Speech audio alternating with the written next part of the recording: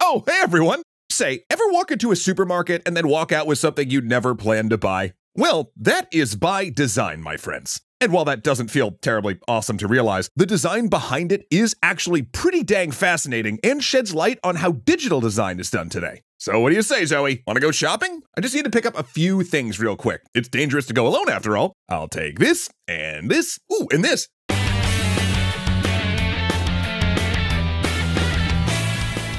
Thanks so much to Imprint for helping me to learn cool new stuff really fast.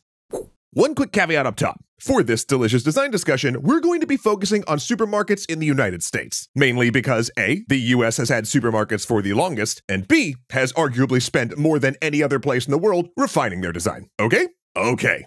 The supermarket couldn't exist until the advent of modern refrigeration and the growth of urbanization. But by the 1930s, we did have what could be recognizable as a supermarket today. So supermarkets have been around for about 100 years, continuously being refined and designed for one purpose: to sell you more food than you need. More specifically, to sell you food you might not have known you wanted with the highest profit margin. But how do they do that? Well, to answer that, we're going to have to start in the parking lot. Okay, just picture yourself there for a moment. What do you see? Notice anything particular? Say, where are the doors? That's right. They're not in the middle of the building, are they? They're off to either side. Why is that?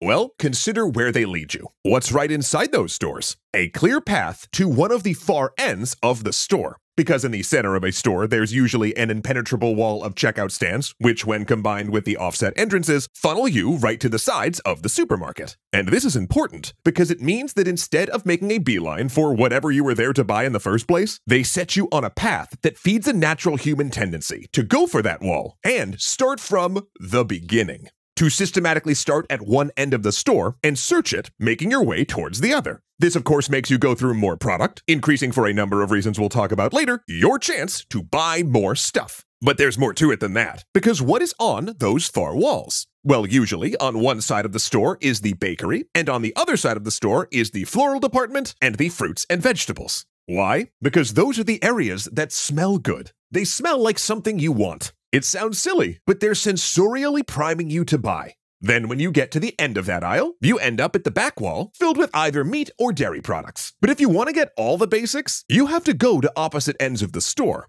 Let's say you want milk and vegetables. Opposite ends of the store. How about meat and bread? Opposite ends of the store. Grocery stores actually track the most common purchases, and instead of making a convenient aisle with all that stuff in it, they actually place those things as far from each other as they can, ensuring that you take as long as possible in the store. But it's not just about keeping you in the store, or having you see as many products as possible. It's also about something called decision fatigue. We talked tangentially about this a while back, but the basic concept is that the more decisions a human is faced with, and the longer they're forced to face those decisions, the less likely they are to think about them, and the more likely they are to act on impulse. Now, numerous studies have been done on this phenomenon, but interestingly, one was done where they put participants in a mock supermarket, and in an fMRI scan, found after 23 minutes, decisions stop being made by the cognitive part of the brain and start being made by the emotional centers of the brain instead. And, hilariously and terrifyingly, after 40 minutes, the rational part of your brain basically gives up entirely, and you don't end up using the logical part of your brain at all.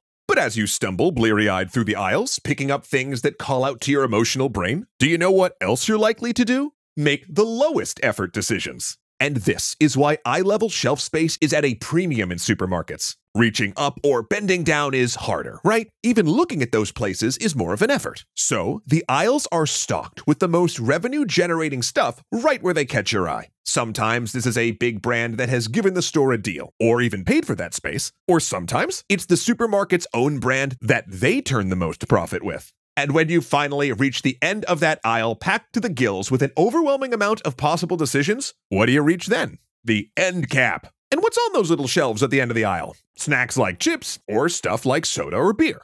Why? Because those all appeal to the impulsive side of your brain. They're the things your emotional side is going to say, yes, want please, thanks, after your rational brain has been beaten down by an aisle with 1,000 things in stock. But at last, in a haze, you've finished your shopping, and you go to the checkout. And what do you see there? Candy, baby! Sweet, sweet candy. This is one last appeal to the impulse side of your brain at the moment they know you've spent the very longest you could possibly spend in the store.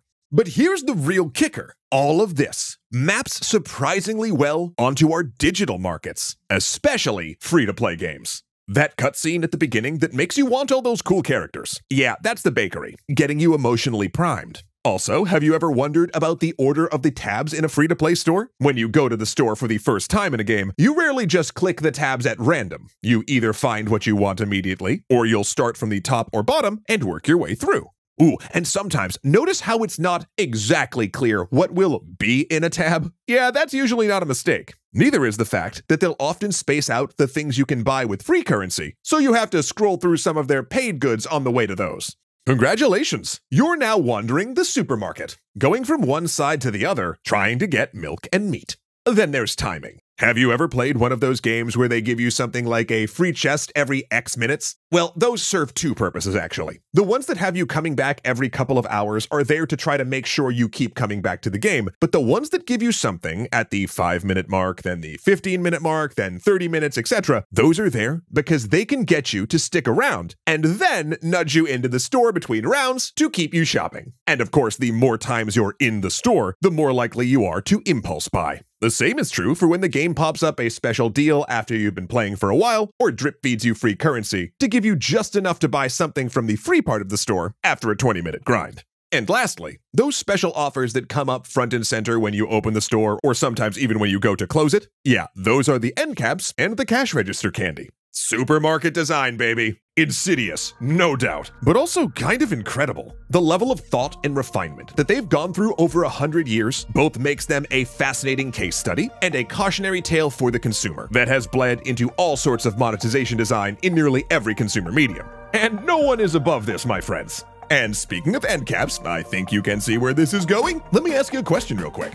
In those small moments of your life, right, when you're brewing coffee in line at the store or waiting for like a game to download or something, what are you doing with your time? Well, if you're like me, doom scrolling. Ugh. Just endlessly swiping on my phone through internet dribble that isn't constructive and I'm never gonna remember in a few minutes anyway, which honestly just never leaves me feeling good. But that is why I am pretty pumped today to tell you about Imprint, because I'm finding it a way more rewarding use of my time. It's this learning app that lets you engage with a ton of topics like history, philosophy, science, technology, productivity, and more, but in bite-sized sessions throughout your day, with interactive lessons that you can complete in around 2 minutes. But seriously, don't let the quickness of it all fool you, because their lessons are strategically designed to help you understand complex concepts quickly and retain that information long-term. Not to mention, all of it is presented with in-depth visuals and animation to help you stay focused, which for me is a really big help. For instance, yesterday, rather than just stare into the soul-sucking void that is my social feed, I learned a bit about the science of sleep, how gerrymandering works, and got a visual primer on the first part of the book, Guns, Germs, and Steel, which Jeff has been telling me about forever. That is not bad for 6 minutes. So if you'd like to see if this cool way of learning works for you with zero risk, you can get a 7-day trial of Imprint absolutely free right now by clicking the link in the description. And the first 200 folks that sign up for an annual plan with our link will also receive 20% off their membership. Not to mention, every single sign up really does help us continue to make our own brand of educational animated content as well. Again, click that link below to check out Imprint for yourself and make the most out of your in-between moments. In a world where Ahmed Ziad Turk, Angelo Valenciana, Arclight Games, Casey Muscha, Dominic Valenciana, Izzy Coin, Joseph Blame, Kuya Koi, and Skylar Holmes are legendary patrons, no one can hear you meme.